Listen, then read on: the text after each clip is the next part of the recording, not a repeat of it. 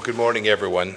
It's my pleasure to welcome you, Mr. Minister, and your entire Nigerian delegation to Washington, D.C. The Foreign Minister and I just completed a very productive conversation on how to continue to strengthen the economic and security ties between our two nations. This is a real priority for us in the Trump administration in Africa because Nigeria is Africa's most populous democracy and its largest economy. On that note, let me begin and talk about our economic cooperation. Nigeria is already America's second largest trading partner in Africa. U.S. companies from Google to Chevron to KPMG invested over $1 billion in Nigeria in 2018 alone, creating over 18,000 jobs and indirectly supporting 3 million others. It's what American companies do. It's what we do all over the world every day, and they do it in a spirit of transparency and partnerships with the host nations. Foreign Minister and I discussed how we can tighten our trade ties even further, including infrastructure investment, embracing free market policies that attract capital, private capital, ensuring consistent enforcement of the law, and doubling down on anti-corruption efforts are the surest way to grow prosperity in Nigeria and all across the region. And we're pleased, too, that President Buhari has prioritized that fight against corruption.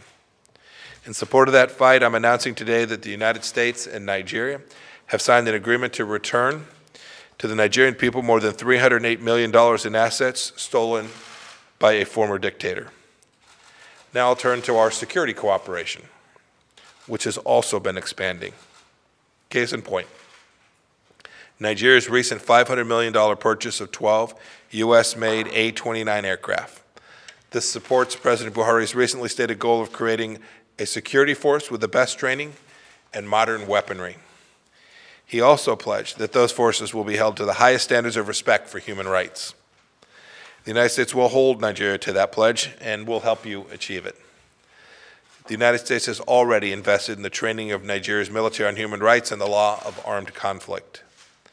Nigeria was one of the first African nations to join the global coalition to defeat ISIS.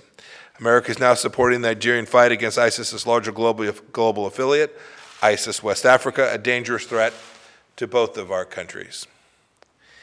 In part due to this terrorism threat, on Friday, President Trump announced the suspension of immigrant visas for Nigerians because Nigeria has room to grow in sharing important national security information. I'm optimistic that's going to happen. In the proclamation, President Trump highlighted Nigeria's importance as a strategic partner in the global fight against terrorism and recognized the government's commitment to improving information sharing with us. The Foreign Minister and I also discussed today the massive humanitarian crisis that the conflict with Boko Haram and ISIS West Africa and other religious and ethnic violence. We know that these issues are hard. We know that they're complicated. But I strongly encourage the Nigerian government to do more to protect its civilians, including religious communities and the humanitarian organizations seeking to assist them.